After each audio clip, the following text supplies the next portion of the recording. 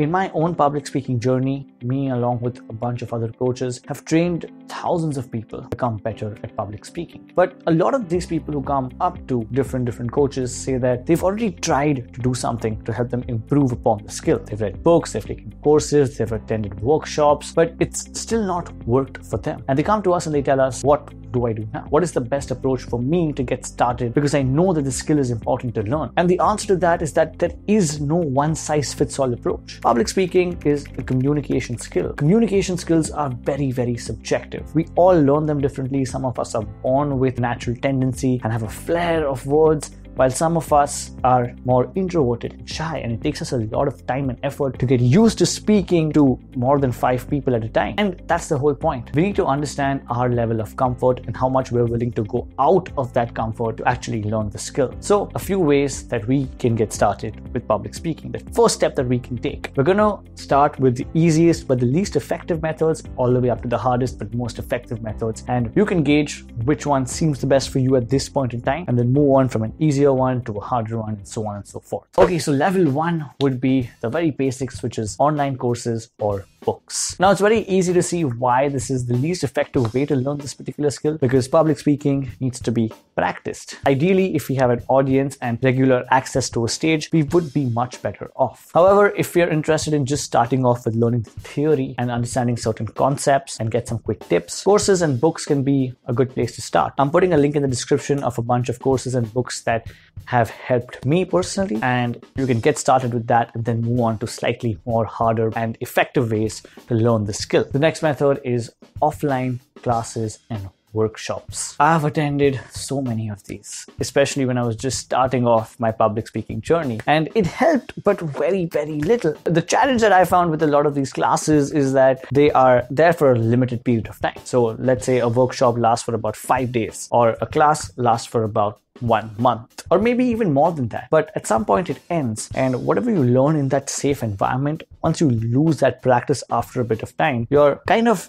almost back to square one. You still improved, but you've lost a lot of that touch. So while it's an effective solution in the short run, it does not really lead to sustainable results. But if you want to get started with this, you can just simply Google public speaking classes near me or workshops happening around me. Usually every decently sized city would be having some sort of classes with regard to communication skills. One thing that is effective in these places, especially if it's an offline setting, is that you get to network and meet a few different people, and that makes it a much more holistic experience. We might learn a lot more things than just public speaking from this approach. Level 3 is one-to-one coaching. Coaching, in my opinion, is the best way to learn public speaking without an audience, but at the same time, it's a little expensive, especially if the coach you're learning with is experienced. Now, coaching can be highly effective. The only thing is that, again, because we don't have an audience to practice in front of, it can not give the best results. At the same time, it gives way better results than offline classes or books or courses, because you can get very personalized attention. And that's the beauty about one-to-one coaching. Especially if you're someone who's giving regular presentations or speeches for your work or whatever it might be, having a coach to help you review those speeches, help you practice through them, help make those speeches better, coaching is the best way to go. I'm also putting a link in the description below of an article we've written which compares a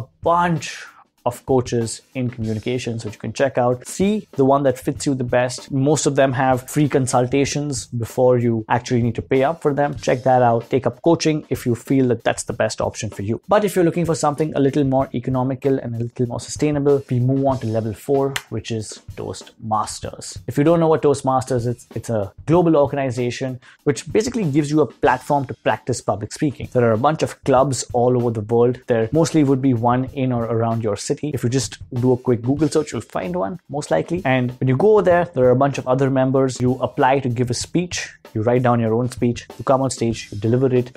You get feedback, and then the next week or the week after, you can come back and give another speech with the feedback that you received on your previous presentation. Toastmasters has worked incredibly well for me because it's a based learning platform. So there's nobody to tell you have to give a speech next week or this week. You can give it whenever you want. Plus, there's a lot of guidance and mentorship that's provided by more senior speakers. And at the end of the day, it, again, like offline classes, helps you meet a bunch of more people. So other than just public speaking, it helped me also get over a little bit of the social anxiety I was facing, to meet a bunch of new people, approach people, and have more conversations and build my network. But unlike offline classes, it does not have a lifespan of just 5 days or 1 month or 2 months. We can literally keep renewing our membership and give as many speeches as we want until we find that we're comfortable enough to be on stage to translate that same amount of confidence into real life scenarios. And finally, level 5 is lifestyle public speaking.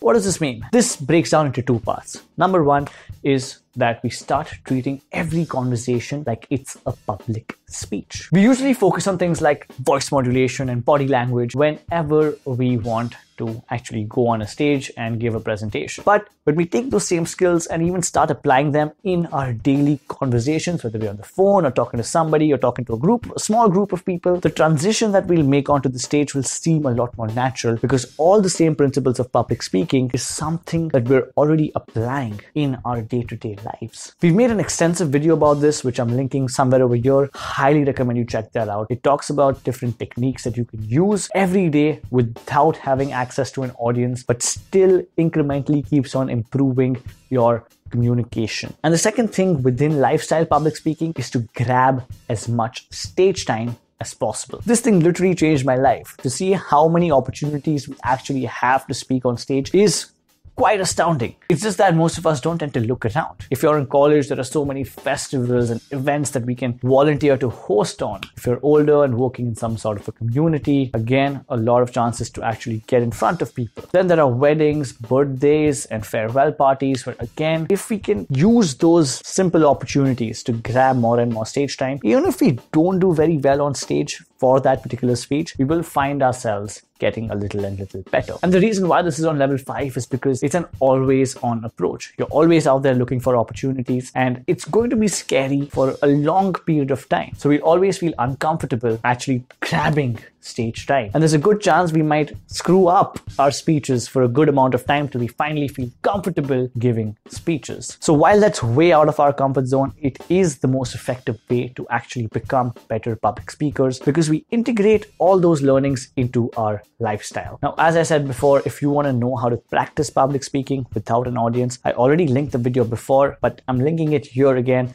Highly recommend you check that out. If you are finding it hard to grab stage time or have access to an audience, these techniques will really help you practice public speaking even when you're alone.